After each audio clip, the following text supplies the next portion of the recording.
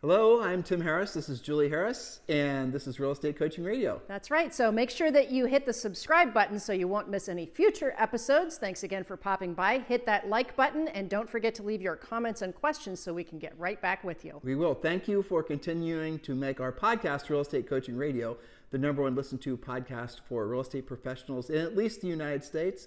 And let us know what you think about this video. Leave your comments below. Thank you. Welcome to Real Estate Coaching Radio, starring award-winning real estate coaches and #1 international best-selling authors, Tim and Julie Harris. This is the #1 daily radio show for realtors looking for a no BS, authentic, real-time coaching experience. What's really working in today's market, how to generate more leads, make more money, and have more time for what you love in your life. And now your hosts, Tim and Julie Harris. We are back as promised. Today we're going to be giving you the drill on how to get started with new construction, and we're going to be going through a lot of detail. This is a 20 to 30 minute podcast, so we're not going to be able to give you all the exact detail. If you want this exact list, it is waiting for you over on Premier Coaching. And if you're not yet a member of Premier Coaching, well, you know what to do. Text the word Premier, Premier, to 47372. Text the word Premier to 47372, or just simply go to members.timandjulieharris.com. These notes, as well as an unbelievable amount of content, is waiting for you over on Premier Coaching. It's simple, it's free. Become a Premier Coaching member today. And yes, that does include a daily semi-private coaching session with one of our Harris certified coaches. Monday through Friday, you're going to be on a private coaching session with a Harris certified coach, so you will have the exact direction, step by step, what you can do to thrive because of this market. It's simple. Just text the word Premier to 47372. And then you can become a Premier Coaching member. And remember, when texting, message and data rates may apply. So the question that all these guys have, Julie, is how do I get started on new construction? That's right. So we're going to take it literally step by step from the very basic intro all the way to really making this into a valid spoke for you. So point number 1, actually find the new construction in your area. Create a file, a spreadsheet, a PDF, a notebook, however you operate. You've got to keep track of your new construction MLS, your personal resource guide for quick reference. The local builder associations can help you know who's building what, where, and for what price. We talked about that a little bit yesterday. For example, texasbuilders.org/membership will give you a directory.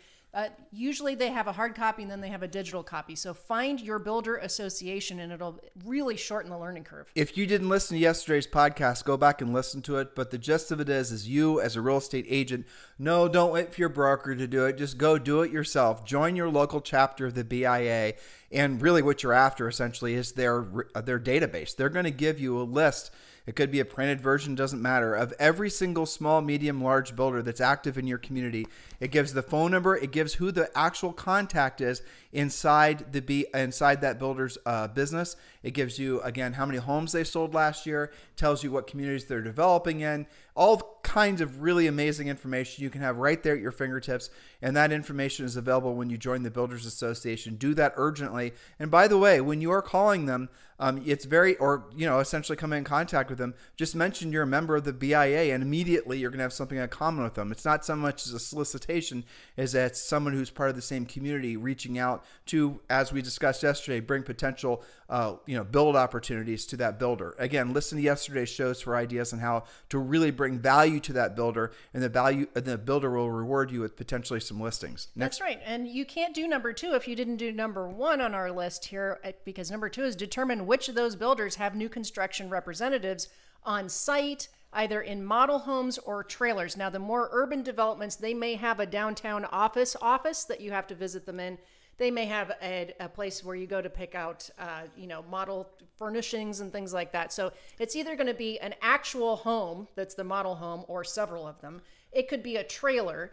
It could be an office. It could be any of these things. Well, so let's drill down a little bit on this. There are a lot of real estate brokerages that have new construction, new builder marketing teams or marketing departments. Corcoran had a really good one in New York, and there's others around the country. One of my best coaching clients, actually, that's what he did. He worked for one of these national companies who they would go in and meet with these, again, this is a niche in real estate a lot of you probably don't know about.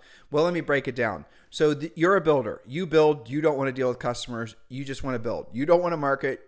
you just want to build. You don't want to actually have any interface that's not needed with, picking out grout tile and all this Mickey Mouse that goes along with working with actual customers. You got it, want to build. So what you do is you'll list your project with one of these companies that specialize in build outs. They'll go and do the model. They'll do the pick room. They'll go and have somebody on site.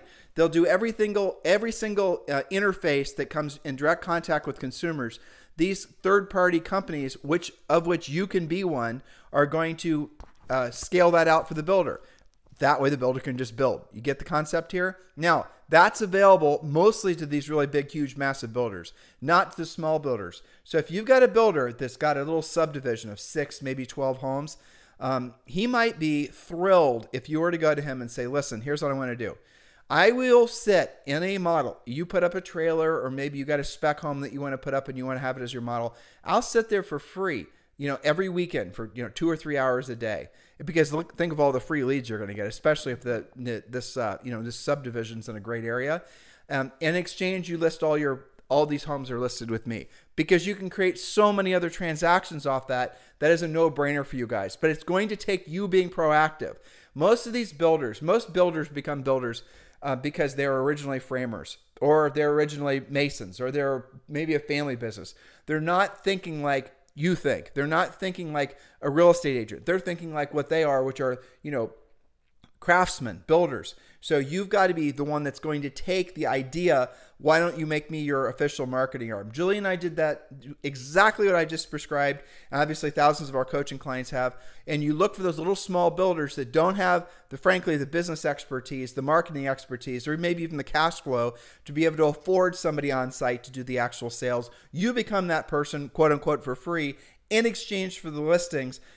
That one idea is going to make someone listening, hopefully more than one person, a multi-millionaire if you take that idea seriously. Next point, Julie. That's just one idea from this podcast. Okay, point number 3, prioritize the builders who have reps on site for the sake of building your resale referral network. Remember, we talked about that yesterday. Those new build reps are communicating with people who have a house to sell before they can close on their new construction. Why would the new build rep give you the listing? Because most new build reps are not allowed. It's not, maybe they don't even have a license. They're not allowed to take any business outside of the business that they would have selling the new construction on behalf of the builder. You guys get it? How do you get that business? You're going to have to earn the business from bringing those new build reps potential buyers. You're going to have to make it so they like you and that they trust you and that they see that you treat their customers like gold. They're going to have to know that when they flip one of their potential build clients who have a house to sell to you, that you're not going to walk off with that build client and introduce them to another builder. You're going to have to reinforce that new build rep as being, obviously, and that new construction as being a great, the option, the only solution. You get what I'm saying? Don't steal their customer and expect them to be loyal to you, because they won't be. Don't say, well, thanks to the referral, and then go out and sell them a resale. Respect the relationship. You obviously have to do what's best for the client, but when you're working with a new build rep and they send you a listing referral, just focus on the listing referral. Focus on getting the house sold. That's your job. Don't muddy the waters by getting overly involved on the up leg, which is the buying of the new construction. That's a good way for you not to form a long-term relationship with that new build rep. That's right. Speaking of which, number 4, visit each development. Get to know the product first. Remember, you have buyers that might be interested in that before you go asking for anything in return. That's just a quick little educational afternoon. But while you're walking around with those new construction reps, ask the following questions. Do they have spec homes? And be ready to take some notes on this. Not every builder is going to have the same answers. How do they handle home sale contingencies? Do they have in-house or special financing arrangements?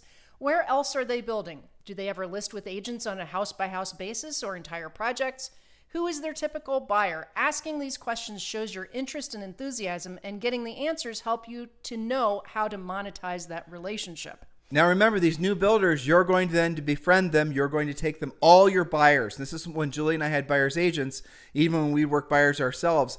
The first thing we would do, first time you took them out, yes, you're going to show them some resale, but you're going to take them to see the new build reps. You're going to and to see the new developments.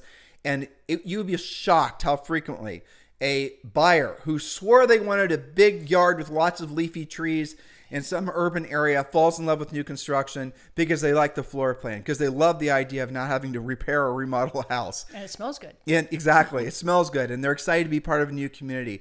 It is very, very easy to sell buyer new construction versus resale. And frankly, in a market like this, it's a lot cleaner in a lot of ways because the builder is going to be able to offer, like we talked yesterday, oftentimes above market commission. That's always nice, but incentives to the buyer to make it way more appealing. You know, maybe a discount on the mortgage rates. They can get a lower payment, maybe upgrades to the house, all kinds of extra incentives. So go out of your way to get to know as many of these new build reps as possible. And then the new build reps, like we are continuously reminding you, will most likely send you business as a way of saying thank you. Some of the top agents in the market in the United States, they have a major spoke from working with some of these big builders at like a D.R. Horton. They'll have relationships with 3 or 4 of these new build reps. These new build reps form their own relationships with the local agents outside of maybe the management of the company. The management of the company isn't the one deciding who that new build rep's going to send that listing referral to. You guys get it? Work with boots on the ground. These new build reps are experiencing the same thing you're experiencing. So help each other. Show the new build rep that you're going to support their success. They usually don't get paid commission per house. They get paid maybe a marginal override. They get paid commission on how many houses they sell total per year. They get a nice base pay, and then again some sort of up leg with regards to commission and incentives that way. So as you're bringing them buyers, as they're seeing your smiling face on a regular basis, they're then going to say, well, you know what? I need to keep Julie motivated to continue to bring me buyers. So I'm going to give her this listing referral. Or maybe this buyer is not a fit for any of the new construction I have. This buyer really truly does want something I don't have for sale, and then they might flip that buyer back to you. These are the types of relationships that will get you through any kind of economic headwind. Absolutely. So that brings us to point number 5. Create a pop-by plan to build relationships and get the inside scoop on those available homes. Be the one they call when somebody backs out of a new home that's just been completed. You can use our 12-month Center of Influence plan for ideas on pop buys, or go to our private Facebook page. If you're a coaching member, you can see what other Harris coaching members are doing with their new construction relationships. And you bring up an important point. I should have had this in my notes. You don't have to go directly to the builder. You don't have to go hunt them down wherever they are. This is about relationships with those reps that are on site. You said something, but you didn't give a description of why you said it. So be the one they call when someone backs out of a new home that's just completed. In other words, that's a house that's not for sale yet. It's not actually technically a spec. It's like Julie said, it's a failed contract. But that could be something you could potentially list if it's not a huge builder. Otherwise, you might have a perfect buyer for that house. Again, be of service to the build reps. Some of you, one of you, hopefully thousands of you, are going to listen to this show and then create these massive real estate businesses just from essentially being a build rep agent, which is what we're describing how you can do it now. Point number 6. Point number 6, take appropriate buyers from your pipeline to the right projects and sell what you can. Remember, builders offering financing equals a higher price point, so the same payment for your buyers. So, for example, lots of builder financing. That's a separate podcast that we'll do about how all of that works. But you made an interesting point earlier. There are a lot of buyers that just say, you know, new construction isn't for me because they've got some preconceived notion, right? That they're not going to have this or they're not going to have that, or there's no trees in that neighborhood or whatever.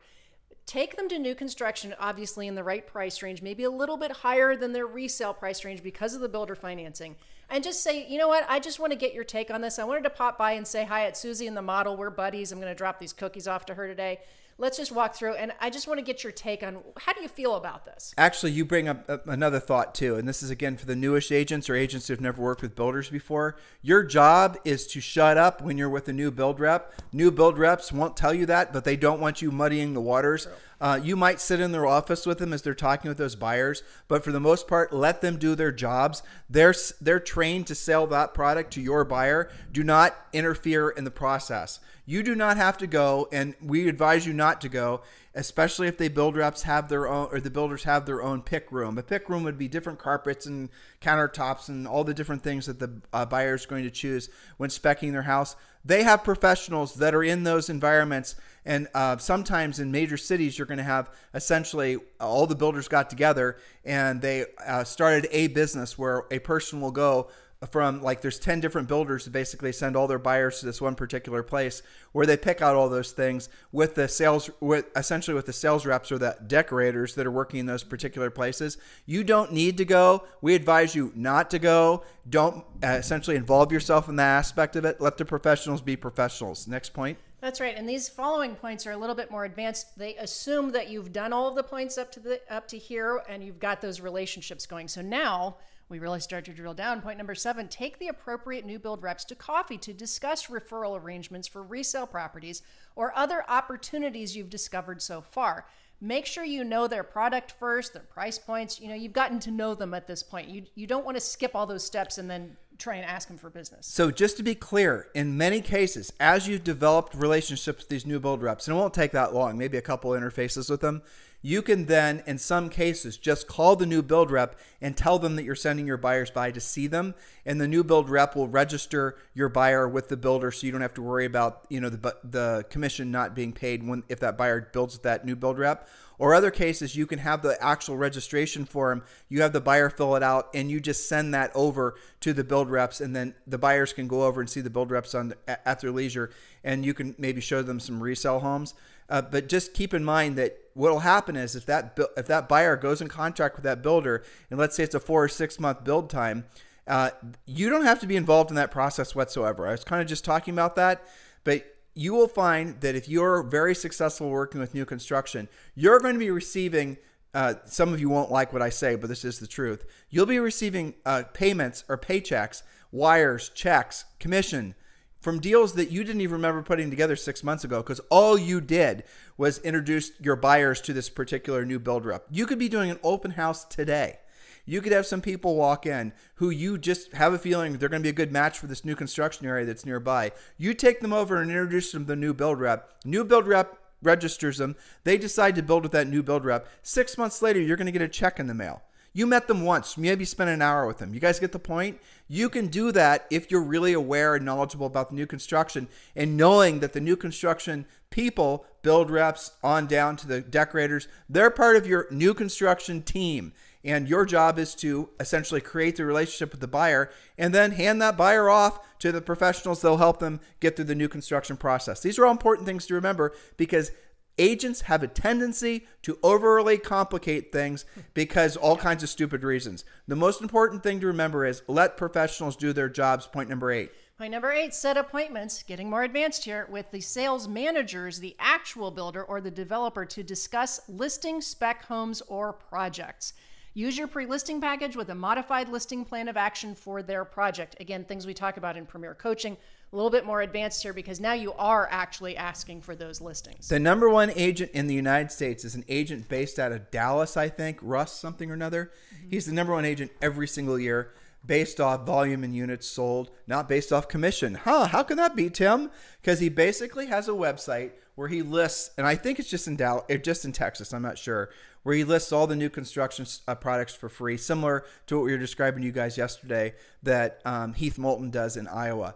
And he has forever been able to generate enormous numbers of leads, enormous opportunities for his agents because he's following essentially what Julie and I are describing to you right now. Work with the builders. Understand that the builders do have a product that for most of your buyers will be more appealing.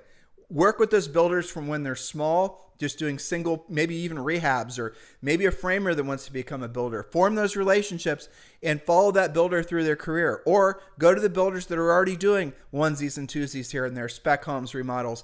Anyone who's a framer wants to be a builder. Anyone that wants to be a builder wants to be have a subdivision. Anyone who's building a subdivision wants to build 1,000 homes. And just understand that's the natural career progression of these builders. You can work with them at any step in the road because what they need more than anything is they need buyers. They're going to need people that are going to buy their product. That is your job. That's right. So that leads us to number 9. I wrote lather, rinse, repeat. There are always new projects getting started all around you. So make sure you are educated, communicating, and participating Don't get stuck just after one afternoon of visiting these guys. This is a whole spoke. This is something that you're going to develop over time. And oftentimes initiating, if you get an opportunity to list some, Julie and I remember when we were living in New Albany, Ohio, right outside New Albany, Ohio, there's an area called Johnstown, and there was this massive parcel that I don't even remember how we got the lead on.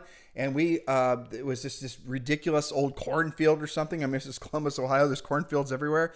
And we were able to take that, and we didn't have to do anything with it. We just got the relationship with the seller, and then we introduced that to a builder. The builder loved it. The builder was going to then do all the development work, essentially come up with all the things. And then when those came for sale, we were going to get the new construction listings. We were going to be able to list the whole thing as a subdivision listed by us, and we were going to do all the marketing and new build reps and the whole thing. These are ways. Now, that one actually never happened because the builder didn't get their money and the economy changed. But that was an example of how you can actually create your own inventory endlessly. I gave you an example yesterday, or maybe it was today, of our friend Vinod with Urban Living in Houston. And that's what he does. He creates his own inventory. Inventory can be created from going out there and proactively lead generating. Listing inventory being created in a number of ways. How about going out and creating your own? How about finding the land? How about finding the builder? How about essentially getting the builder to agree that if he's going to buy that land, when he puts on there, you're going to get the listing? This is creating your own inventory downrange. You can create your own pipeline of business the way we're describing it. And it's very clear for a long period of time where there is going to be a deficit of homes for sale, and new builders who are able to build in this marketplace are going to always have a demand for their product. Why not bring them those opportunities? You guys get it? Sure beats complaining about no inventory, doesn't it? It does. All right, point number 10. Consider joining your area's architectural review committee, the urban planning commission, or other organizations so you can be on the inside track. You talked about smaller builders and doing infill and stuff like that. This is how you find out who's pulling build permits, who's investigating that lot that's downtown, like what Vinod likes to develop. Well, what's going on with, opportunity zones and all that kind of thing. Here's another, I just have all these, my brain's firing off, Yep. But there's a lot of apartment complexes that were not originally designed to be apartment complexes, that were originally designed to be condos. Julie and I have some of these units in Las Vegas. And so they're originally designed to be, like I said, really nice condos.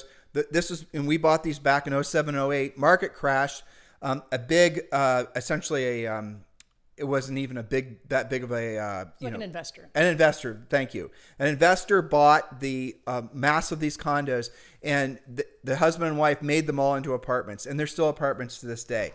Well, obviously, they're going to want at some point take those apartments and convert them, or not even convert them, but make them back into condos, and they can start selling them. So how many areas in your marketplace right now could be quote unquote apartment conversions? Or how many of them right now were originally condos, now have been leased out long term, that can be made back into condos? That's a great way to solve the inventory problem. There's a lot of, don't be surprised. Matter of fact, you will be surprised how frequently you will discover a lot of people that don't think like that. So you will go through the MLS today, and you're going to find this amazing townhome or brownstone community, and you're going to say, well, that would just be an amazing place to have a bunch of condos, right? Great location. Everything is really perfect for someone to have that as a long-term house, and it's for sale. What makes you think other potential buyers are thinking as big as what I just described to you, making those into condos, creating your own inventory? What makes you think that the listing agent had the thought, well, we should just make these into individual listings with their own parcel numbers and sell them as condos? Don't think other people are thinking bigger, because most times people are just thinking transactionally. Look for the opportunity. Look for things that you can make into other things, like what I'm just describing. Hopefully this is resonating with all of you, because the world and the country is full of opportunities like this if you're willing to see it. That's right. And don't get intimidated by these later steps like what you were just going through, Tim, because we've given you the step-by-step process for how to get started. And then, of course, point number 11, join Premier Coaching so that our expert Harris-certified coaches can help you develop this source of business to the highest level. What Tim just described is probably not going to be your first action step. You're going to grow into that. But you've seen, hopefully over this podcast series, how much just oodles of opportunity there are in so many different directions when you get good at new construction. So our coaches can help you tighten your learning curve, shorten your learning curve, hold you accountable, move you forward faster than trying to figure all this out on your own. This is a big, very broad spoke, and there's many different directions that you can develop. But I highly recommend that you get help and you don't try and do this by yourself. We can help you get there faster. Well, let's end today's show with the story. Sure. All right. And this is a true story, and it's funny because, it led to so many transactions. What I'm about to tell you led to millions and millions of dollars in commission and I don't even know, hundreds of transactions. We got a call. Actually, Julie got a call. We were home office when we sold real estate, and Julie gets a call. And the call is from a builder at Truco, remember? Yeah, I do remember. And your story. Well, I use this story to show why you should call everybody back, right? I call it my dirt call because it was like, hey, this is Matt. I got some dirt. Would you like me to bring it over and put it on your lot over around the corner on whatever street we had listed? It was in your voicemail. It sounded half crazy, to be honest, and I almost deleted it because who calls somebody that wants to dump dirt on your lot, right? Well, you gave it to me. Yeah. We were like, well, Tim, I just got somebody that's calling to offer us some dirt. And then I realized what he was doing is because we had listed a spec home for another builder, and this spec home was $900,000. We found the builder, we found the lot. The lot had approved plans on it. We brought the builder to the, basically put the deal together, and we ended up selling out ourselves. But that's not the dirt story. So the dirt story was this Matt Truco saw that we had this listing. He saw that we hadn't started on the construction site. That the builder hadn't started on it. Ray Robinson was the builder. Right. And he was asking if we needed fill dirt because he was about to dig a basement for the foundation of this house he was building. So he was looking for a place to dump this dirt. He was trying to do us a favor by giving us the dirt that otherwise we would have had, the builder on this other house would have had to pay for. You guys following? Yeah, and it was around the corner, would have been convenient for him. Right? It had been great for Ray. For us too. And we ended up taking the dirt. Ray ended up taking the dirt, right? But so, it's like, I got some dirt, and I don't know if you guys, it's like, we were making fun of it. Then it occurred to me, oh, I know what the hell this guy's asking. Light bulb. So we called him back, and sure enough, not only was he about to dig a foundation for a spec house that was going to be over $1 million, but he actually had 2 other lots that he had bought. Now, he bought the lots from the builder, the developer. The developer had an in-house real estate company, New Albany Realty. Mm-hmm. The in-house real estate company agent was complacent, was not following up with Matt the builder. So Matt the builder was liking what Julie and I were doing, obviously being urgent, helping him solve problems. And then we met with him, we talked with him. So Matt the builder ended up listing all 3 of those with us. And then he also ended up listing a house, 2 houses clear across town that were, by the way, expiring with other agents. Listed them with us. We got those sold without price adjustments, by the way. Marketing, advertising, but a really great description is what got them sold. Really cool houses, but really strange lots. Yeah. And then he listed a 73-unit condo development with us years later. 1 county away. This is from a dirt call. It was from a dirt call. So there's a lot of lessons in that, right? One is call everybody back, even if they sound, like you don't understand them. Furiously fast lead follow-up. Furiously fast lead follow-up. We've had podcasts on that. Okay. Number 2, don't assume that the builder you're talking to only does a certain type of thing. So take Matt, for example. He had the 3 million plus properties, new construction that he listed with us. He had 2 other, were those brand new? I can't remember whether they were rehab or new, but he had 2, literally like 2 zip codes away in a different neighborhood. And then he also had those little pinwheel type condos in a different county. So this is a great example. I'm glad you remembered that. A great example of 1 call, okay, 1 relationship, many, many opportunities, because it wasn't just what he listed with us. It was also what we got because I think even Coach Rochelle was in one of those models, and the resale that came from the people that were building, the sign calls we got from the higher end listings that we got. One thing leads to the next, right? Okay, another story. Same community. This is New Albany Country Club. We get a call from Ray, and Ray has this listing that is a little weird. Ray used to build churches. Only weird in that the inside of it was so decked out with crown molding and detail. It was awesome. Like you couldn't flipping believe how beautiful it was on the inside. But the other, I will call them complacent. You can use whatever word you'd like to. Realtors in the marketplace were not enthusiastic about his listing. Because it was different. So Julie and I, and there was a little bit of a field behind his house, and then there was a church. So they were saying that the commercial property was an eyesore or whatever. They just were not very enthusiastic about the listing. So Ray lists the house with us. Well, what they didn't realize was Ray actually used to be a huge commercial builder. and Ray wanted to get into residential building. Okay. So they didn't realize why Ray's house was so fancy on the inside. They were just being kind of arrogant and kind of entitled. So we got the listing, and then Ray ends up, he said, I want to build houses. I want you guys to rep me. I want you to help me find lots. All these dominoes started falling. And from Ray, we ended up doing 3 or 4 multi-million-dollar and $1 million plus spec homes. We ended up doing many, many other little resale homes. He was buying investment properties. But actually, that's not the best story. Okay, here's another good story. Same community, New Albany Country Club. Yes. So we get a call, right? It always starts the call. Yep. And we called them back. And this was the doctor, Yeah. right? Okay, so this, yeah, that's a great story. right. So he has, again, this was an expired listing. And this doctor calls us, and this is an expired listing that's not in New Albany Country Club, it's in an adjacent community that he bought as an investment property. And he called us up, and he just straight up said, I've been listing with the local agents. This is when we are new to this marketplace, guys. So this is hopefully encouragement to all of you guys who are, and this was when the market was transitioning, similar to what's happening now. It's the reason that Julie and I are so excited about a market like this. It creates opportunities for different agents. So he calls us, and Dr. P, right? Yep. And he said, I have a house that just is about to expire, you know, and I've seen that you guys are selling listings in my marketplace, and Julie and I were getting from expireds and for sale by owners. We're getting these listings sold. He called us. We sold a house around the corner that we got from a referral from a relocation company. Remember that? And remember? Well, it's even better than that. He originally called because he saw us doing an open house. Yep. In the sleet. Yep. In this really high-end neighborhood that the other agents were like, oh, you just don't do open houses over here. And I remember because we were all like, oh my gosh, we're doing an open house. It's terrible weather. But I will never forget, because nobody did open houses then, and the house was vacant, which was great. Well, it's because the agents were lazy. The agents were lazy. We had cars lined up to go through that open house. Ely Court. Yep. So then we sell Ely Court in like 22 seconds.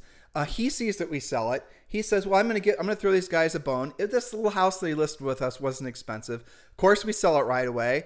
Hardly needed any work. It was vacant. It was a great listing. But then he calls us back. Like, we didn't okay, nice. Maybe he had this rando investment property. Then he says, well, I have some other properties I want to list with us. And I'm like, huh? Like, dumb me didn't actually go to property records to see how many properties this guy owned. I remember when we did, and I remember calling you over to my desk going, look at how many properties. It was like page after page on the treasurer's website of what he owned. All residential homes. And he owned, I bet you he owned 500 or 600 homes. Yeah, tons. And he started, he would swap out of one, buy one, sell one. And he was using Julie and I for all those transactions just because we did what we didn't want to do, and we didn't want to do it at the highest level. He saw us making the effort. And he actually said to us, I'll never forget this.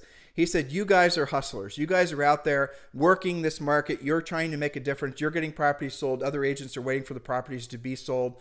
It was an incredible relationship. So much so that he actually became a private lender for us. This is how rich he was. He was an actual Raja from India. For those of you guys who don't know what that is, it's in essence like a royal family member. We didn't know about that until we got to know him. And a cardiologist. Right. An amazing guy. Yeah. Truly an amazing gentleman. Absolutely. So he ended up basically start to do like second mortgages for us. So if we had, this was back a different time, a different market, but sometimes we'd have buyers that wanted to buy an expensive house. They had to put more money down than they had in cash. He would hold a 12-month second mortgage for him, and he would just do it off usually a phone call. Here's the deal. They want to do a $50,000 second. This is the interest rate. This is the term. And he would just say, yes, click. I mean, that was it. And then we'd essentially send it over to his attorney, and his attorney would take care of it from there. Yeah. But these relationships, they didn't come from highfalutin educations and from somebody we met at the first class lounge or all this other crap. This came from Julie and I being boots on the ground, doing what we oftentimes didn't want to do, and we didn't want to do it, and always hustling. And that's really the bottom line. And that's true to this day. That's really something I hope that you guys get from listening to this podcast. I hope you understand that if you make that an innate part of you, even if you didn't come hardwired like that, you can manifest it. But for you to actually feel that, you're going to have to start doing it. When you do it and you get the experience of doing it, and then you get the from frankly, the emotional and the financial payoff of having done it, you will do it more often. You've changed the way you think. If you want to really work on your mindset, dream boards and all those places may or may not have a place in that recreation of your mindset. If you really want to work on your mindset, take the actions that are going to lead to the person you want to be, and magically along the way, your mindset changes. That's right. Now, you shared 3 stories that were somehow intertwined with each other, okay? I don't know if you remember, Dr. P also, you mentioned the hard money loan, okay? He also saved a 5 contingency deep deal for us, which is also where we learned things like how to use the ultimate addendum and the fact that somebody might appear to be all cash, but they're actually secretly contingent on something weird. Well, he did it because he gave, I remember the lady, she was real grouchy. Yep. He gave that lady a second mortgage. That's right. And so the reason that I intertwine all these things is you don't have to know what it's all going to lead to. We didn't back then. Actually, he gave her a first mortgage for $400,000. I do remember that now. That's right. Yeah. Yeah, and he also saved a little first-time buyer deal that was contingent. And actually, Ray Robinson was in the middle of some of that on a rental. Okay, so it's even more convoluted than that. But my point in bringing this up is, you don't have to know all of this or where you're going to go with it. Your path will probably be a bit different than ours. But you do have to take the first step. You have to get into action. All the stories that we just shared with you, and that's just the tip of the iceberg, of course, we can say, thank you, Tim and Julie, for taking action back then. We can also say, at the time, it was too soon to tell. We didn't know that the dirt call would lead to all of these other things. It was too soon to tell. But one thing that was consistent with all of those stories, and I would say this is same with our hair certified coaches, Coach Rochelle, our whole staff, is that we took action. We didn't sit around and ruminate and stay in analysis paralysis. Should we call back? Shouldn't we call back? What's this about? I'm going to go research everything. We just simply took action and had the faith that it would work out. The motivation comes from the action. Yes. The motivation comes from actually taking the action. Don't look for motivation and rationalize you'll get an action after that. Do it the opposite way of the way you've been doing it or told it has to be done. And I get it. You want to be motivated. You want to have someone, help you walk on coals and all the rest of it.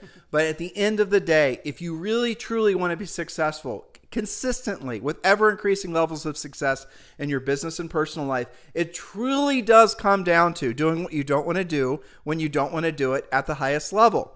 And it's magical when you make that innate within you. It becomes who you are. And then you start realizing opportunities all around you. So if you're feeling fear, if you're feeling scarcity, if you think the walls are coming in all around you, if you're feeling financial fear for the first time, if you're all of a sudden finding yourself selling real estate in a market that's unfamiliar to you, good. Congratulations. Now you need to take action on it. You need to take the actions necessary to make it so that you have the skills that are required for you to actually know how to make the transactions happen. The point that Julia was just making is when we said yes and we called those people back, we really didn't necessarily know what we were going to do to solve some of those problems, but we said, yes, we're going to figure it out along the way, and we learned quickly, which is ultimately one of the key ingredients of anybody who's successful. The idea that you're going to learn and then you're going to earn is stupid. Do not do it. You will go broke because you'll never stop learning. That is a lazy, complacent way to approach anything in life. You need to earn while you're learning or learn while you're earning. Because if you want to learn, for example, how to work with for sale by owners or unrepresented owners, don't study the scripts and role plays. Obviously do all that stuff. For hours. I'm going to call my first FSBO, but I need to role play another 15,000 times. Nope. Go knock on that FSBO's door, stumble, say stupid things, make mistakes, and your innate fear or the, what do you want to call it? The adrenaline of being in that environment will cause your brain to work at a higher level, which will cause you to learn faster, which will cause you to be good at it a lot quicker because you want to avoid the pain of looking like a boob 2 times in a row. You guys get it? But you got to fail forward. Absolutely. Did I say something wrong? No. I was just laughing because I remember a first closing that I went to. I actually said, this still happens in a lot of the country. You go to a roundtable closing, we're all signing off together. And the title agent says, now we're going to go over the termite report. And I kid you not, I said, what termite report? I didn't know it was our first deal. Is there someone named Termite? He was supposed to have a report? What are you talking about, right? And so fortunately, the title agent, of course, is connected to all these termite guys. and very calmly excused herself. And she said, let me talk to you for a second. We left the room. She's like, I think I got your back on this. We're going to call the termite guy while we're signing all the mortgage documents with this other person. We're going to hope that there's no termites. Then he's going to fax me this, back when you would fax things, right, to this closing table, and then we'll sign off. You don't have to say anything else. But I felt like such a moron not knowing that you had to do a termite report. It was our first transaction. We didn't know anything from anything, but yet it closed. And because I was in the moment, I was nervous, I was embarrassed. To your point, earn while you learn while you earn. Boy, did I remember that, because when you're nervous and you're in a heightened sense, you remember things more. It's a more intense lesson to you.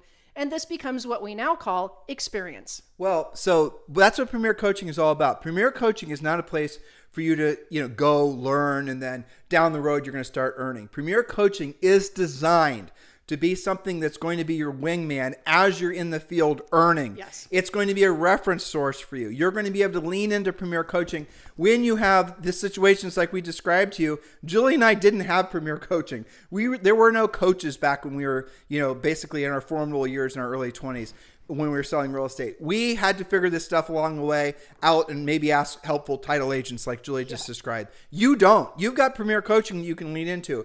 You've got our community of like-minded, frankly, very optimistic and powerful real estate professionals from around the country, and a lot of them in different countries as well outside the United States.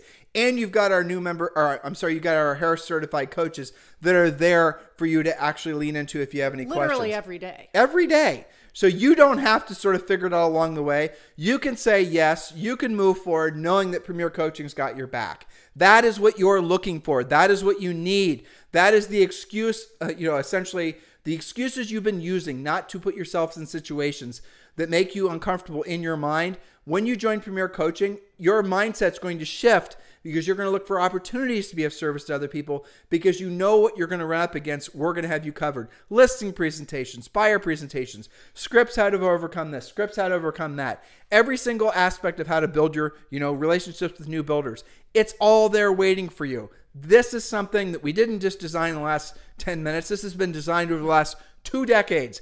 Premier Coaching is always being evolved. All the scripts, all the objection handlers, nothing is the same as it was even, 12 months ago. Everything is constantly being updated. That's what Julie's in charge of. That's her primary job in our coaching business. She has a little team, and they then are constantly upgrading staff. We get a lot of information from some of our top producing agents. They're giving us suggestions on how to make content better. That's what Premier Coaching is. It's a constantly evolving educational platform, but please understand, coaching members, there's thousands of you that are involved in our coaching program. Do not learn and then think you're going to earn. Learn while you earn while you learn. Get into action. This marketplace right now has so much opportunity. Every single one of you should wake up every single morning and feeling unbelievably blessed because of the fact that we're going through these changes. I don't mean that in a way of being dispassionate to people that are experiencing hardships or will be experiencing hardships. I'm not suggesting that. I'm suggesting that you have an unbelievably long runway ahead of you of years, if not decades of success, provided you're willing to get your headspace right. Your headspace should be focused on being of service to other people. If that's what your focus is going to be, then now the next natural step is for you to learn how to be of service to people. And that's what Premier Coaching is all about. Text the word Premier to 47372 or just go to members.timandjulieharris.com. In the meantime, you guys have a fantastic day. We'll talk with you on the show tomorrow. Hello, thank you for having watched this video. Please remember to subscribe to our YouTube channel. That's right, and don't forget to hit that like button, leave your comments and questions below, and we will get right back with you. Thank you for watching this video, and remember to watch the next one. You're going to love that one.